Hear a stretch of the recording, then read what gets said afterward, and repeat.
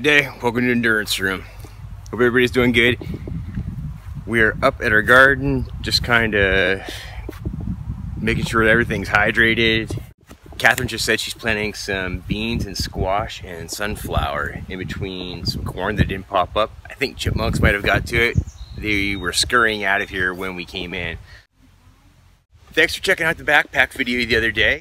Right after I finished filming it, I was looking at it. The white canvas that I'd used on the exterior pocket was kind of bugging me. And right after I got done filming, I walked by an old campfire, grabbed a piece of charcoal and darkened it up. I'm actually thinking about doing that on some of the exterior of the longhouse. We've got some white canvas on the south-facing wall. It lets a lot of light in, but it's really, you know, reflective and bright and kind of stands out. So I'm thinking some charcoal might be the way to go. It worked really well in the pack. So in yesterday's video, I also pulled out a Camouflage Palatka that I just picked up. And a couple of the guys were going back and forth in the comments trying to figure out what it was. The store owner told me that it was German. I was thinking that it was East German, but it didn't match up to anything that I had seen or any of you guys had seen. So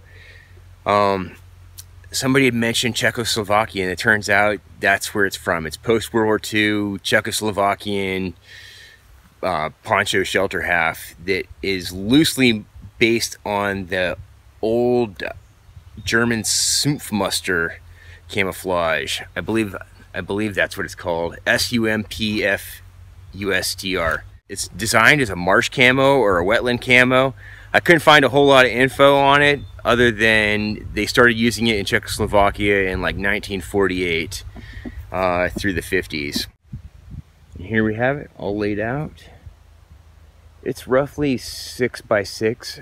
I haven't put it side by side with the Russian Palatkas yet, but I think they would mate up.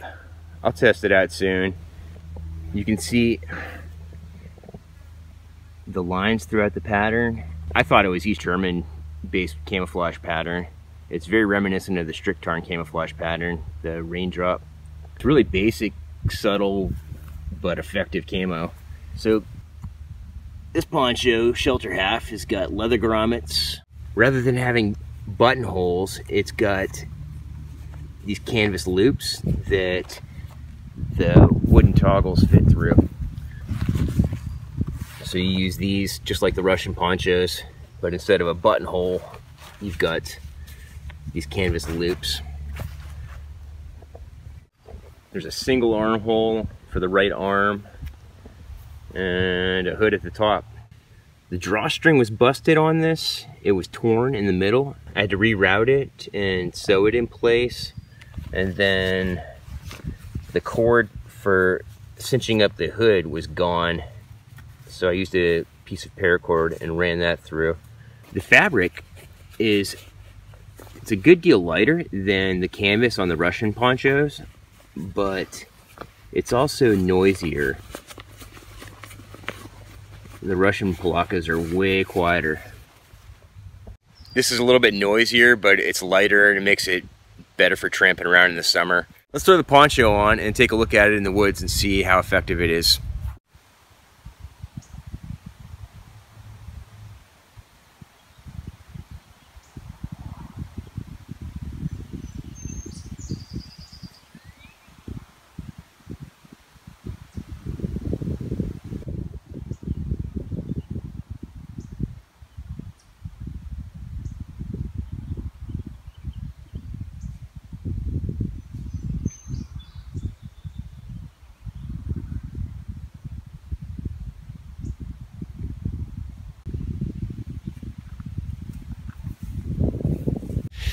Invisibility cloak. That was about 25 yards at the top of the hill there. Pretty cool camo. It's summer, it's really green, and for a red dominant camo pattern, that's pretty effective. I'm happy with it. My main intent for using it, besides a poncho or a shelter half, is a hunting garment camouflage. So pretty sweet. If you're interested in picking one up, I saw a couple on eBay this morning. They're about $100, a little pricey, but if that's something you're into, there's a couple out there. So real quick before you guys go, I just want to recommend you guys check out Good Lion Films. They've been making some really awesome documentaries and having some really cool guests on their podcast. They've been doing a lot of podcasts almost daily, just talking about a lot of the topics at hand that are currently challenging the world. And one of their guests is a man named Bob Weigand. Bob is an ex-Navy SEAL. He's had a very interesting life, and see what this man has to say. He just put out a book called The Light in the Darkness, and you can find it online. I ordered the paperback, and after reading the intro and the first chapter, I just picked up the ebook, and I've been powering through it all morning. It's amazing.